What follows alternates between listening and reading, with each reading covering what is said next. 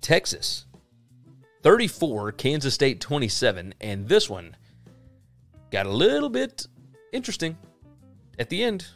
It was a little bit tense, I think you could say. Let's pull up the stats so that you can see what we're looking at. Kansas State ran more plays. They both had equal the number of turnovers.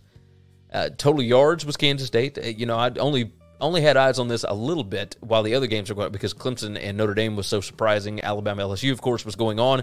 I did have this on one of my screens, but I didn't get to see it all the way through. And before you guys jump in on why are you talking about it, if what we're talking about really is the narrative of what happened and what it means in the grand scheme of everything else that's going on, right?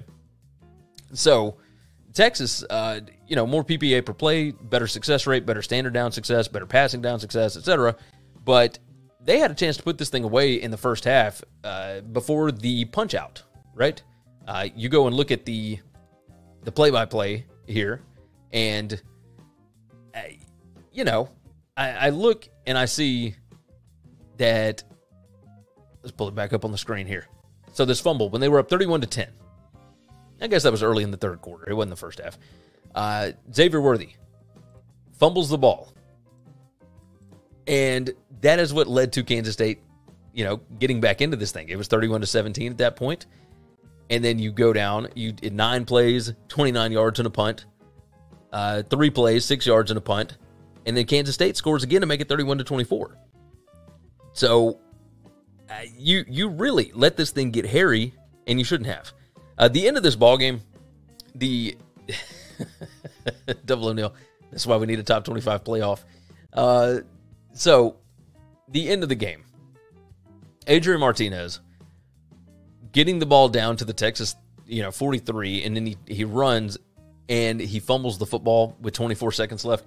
It felt like I was watching a Nebraska highlights reel from the 2021 season. It was so brutal to see that because Kansas State had worked and gotten themselves back in this game. How in the world does Texas come out and score all these points early, right? They 31-10 at the half, and they ended with 34 points. They kicked 1 field goal in the fourth quarter. How does this happen? What adjustments are being made or are not being made by Sarkisian and that staff? I'm perplexed. I don't know how we get to this point. So, regardless, they get a big time win. They're 6-3 now. They're 4-2 in the conference. They got the tiebreaker over Kansas State. Of course, there's Oklahoma State back there with 3 losses now. Of course, because of the Kansas game. I don't think we're going to have time to talk about that today.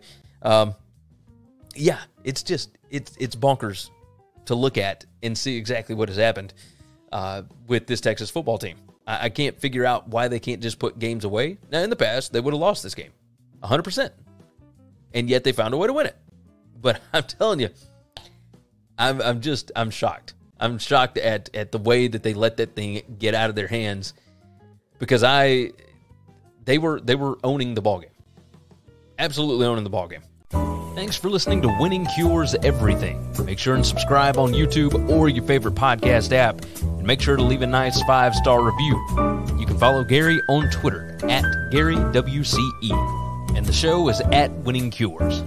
Be sure to check out the merch in our web store and share the show.